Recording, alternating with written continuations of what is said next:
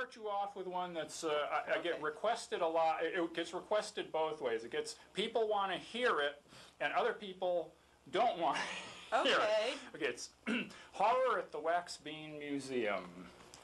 Axes, scimitars, dull butter knives. Semi-demented artist types display their wares to the languid public.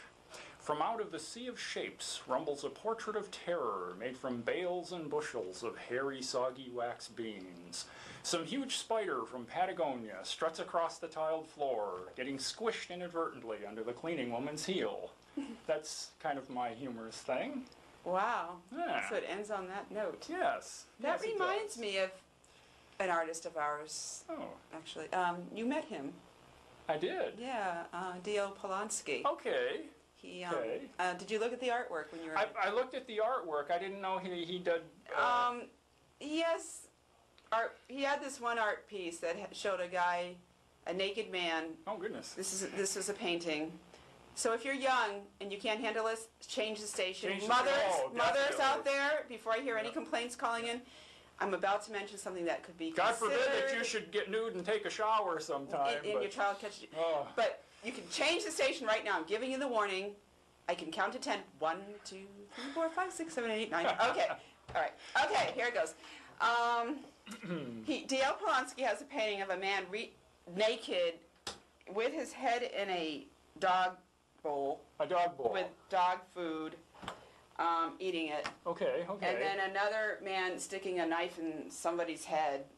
It's just really whacked. Okay, okay. And it just looks like this living room scene. When you first look at it, it looks like this nice living room scene going on. Like, and he has the lamps and the tables, and it looks very quaint and cute and all that. And then you see that, and it's like, holy crap! You know. Well, yeah. I mean, then the art comes rushing out of the picture at you. He sold it.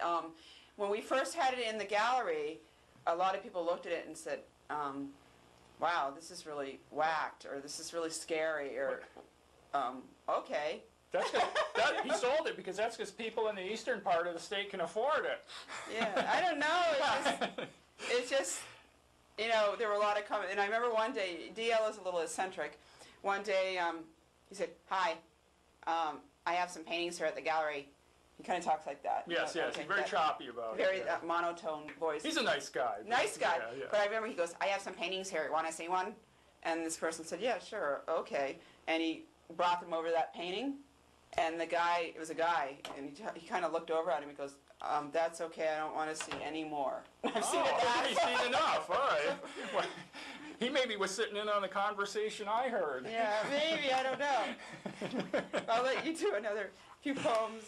Okay, okay. I'll try to remember artificial jello-based intelligence. Of course you remember the movie Artificial Intelligence. Yep. I kind of ran the concept together. It rumbles, it oozes, it grows like warts on the back of a wild hog's neck. And yet it can carry on a conversation with kids or adults on any subject that you'd mention. The government scientists call it AJI, which stands for Artificial Jello-Based Intelligence, so it might come from Mars. Then again, it might come from some creepy dimension of the mind, as yet undiscovered by lesser minds, because as sure as mud is messy, there's something fishy about a room full of government scientists. Ooh, all right. That's interesting. Okay. Let me see. Do you have any poems that are holiday poems? Holiday poems. I'm trying to think. So you want something a little bit more upbeat. It doesn't have to be, but... Oh, a holiday poem. I'm trying to think. Or it could be about food. Food.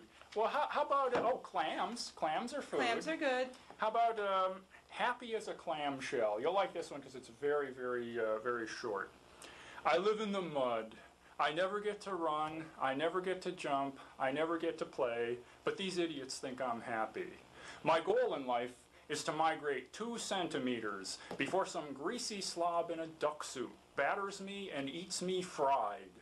You wanted food, right? That's great. All right, all right.